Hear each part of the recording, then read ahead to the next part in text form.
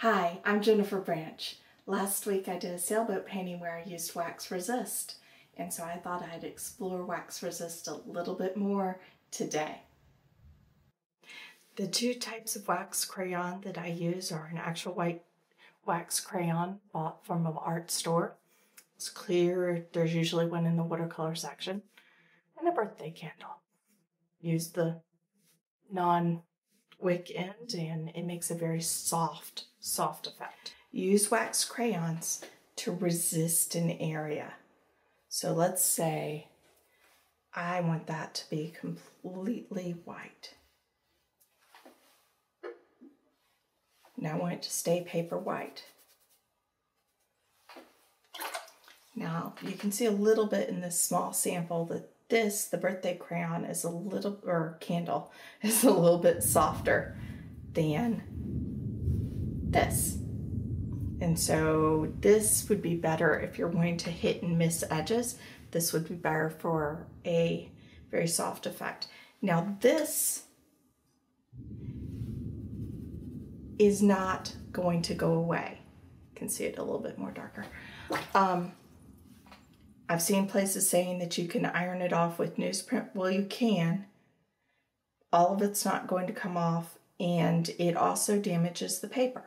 So when in doubt, use masking, don't use wax crayon. But wax crayons are terrific because unlike masking, it's a very hit and miss effect. All right, so let's say I'm going to paint an ocean. I'll just stick with one. This is what I've been using lately. I don't think it really matters. All right, and you can only tell where lines are by the sheen. Okay, so I've got a little bit of wave action. Waves are coming in.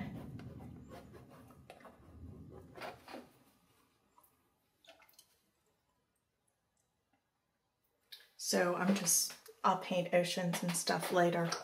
This is just for wax crayons.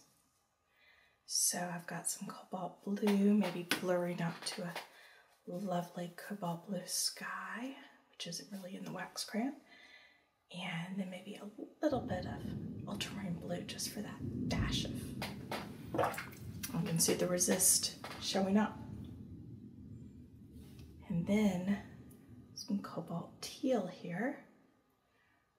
You see how that hit and miss on cold press paper. This is cold press arches, not rough. The hit and miss really starts to make it, because I'm not getting a solid feel like I would with masking.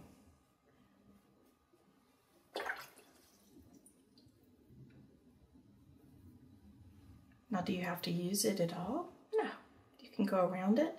There's some contests and things like that that don't want you to use anything. That's great too. But you can see how it's a very different effect where I'm using that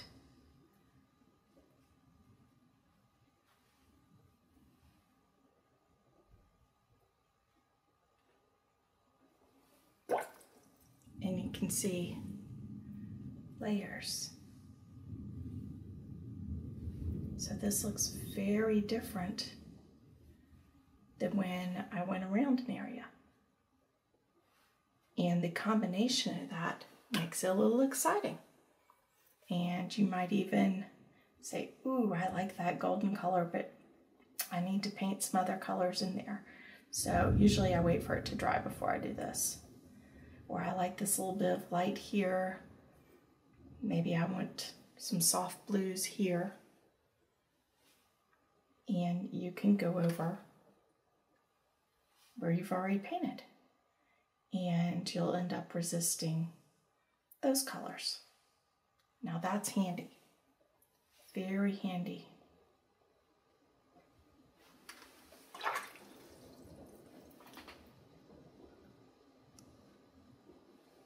So you can see how layers upon layers of that really can end up interesting, and you're not having to worry about resisting those colors.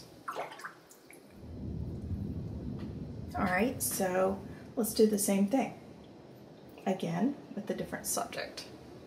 Let's say I have a palm tree right here, and I love painting palm trees. It's one of the upcoming lessons for sure, because I've got some great pictures of palm trees that, so I am going crazy here. I am pulling out all these whites, pulling lots of stuff out.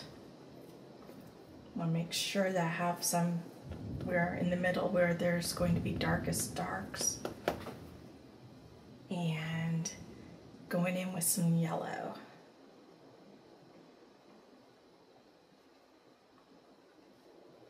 So maybe some on the trunks too.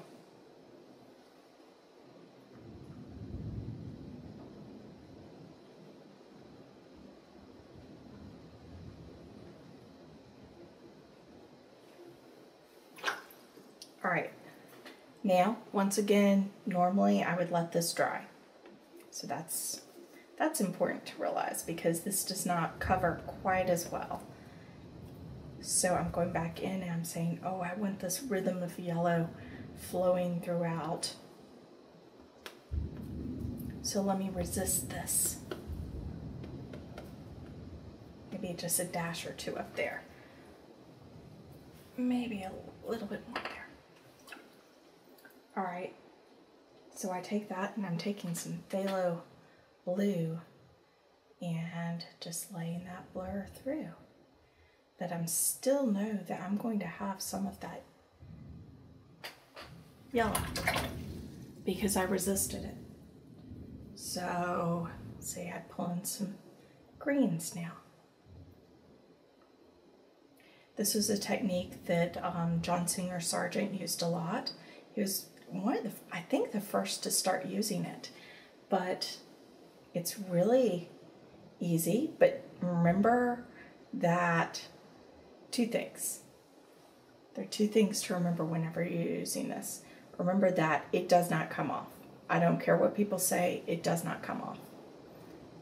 Okay, so I'm pulling that down. Let's say, well, and you can see how you could do another layer here, you know, before you drop in burnt sienna. You can just have that flow. So then let's say, you always want to make sure it doesn't come off. It will not come off. So only put it where you are sure that you want it. And the other thing to remember is any cool tools, techniques like this, if you use them in every single painting, all over the painting, they get really gimmicky. You're painting, oh, that's the lady that paints the cool stuff with the wax resist that has those cool colors showing through.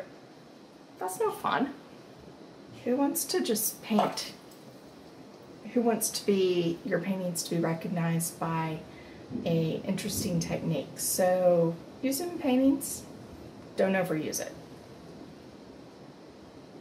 Okay, so you see the idea where it has the nice little resist, pulls that down, good to go. Another thing about wax resist is it does matter what your paper you're using it on. So here, I had a little paint on that, just so I use it dry. Notice this arches, beautiful. Here, it looks very, very different. It's slick, it doesn't have the little pits that it goes on the surface with. Slick paper, rough paper. So I hope that gives you some ideas on using wax resist. The only things to remember are it differs with the type of paper you use it on. Don't use it too much or it gets really gimmicky, and it never comes off. So only use it where you're sure you want it. Thanks for watching.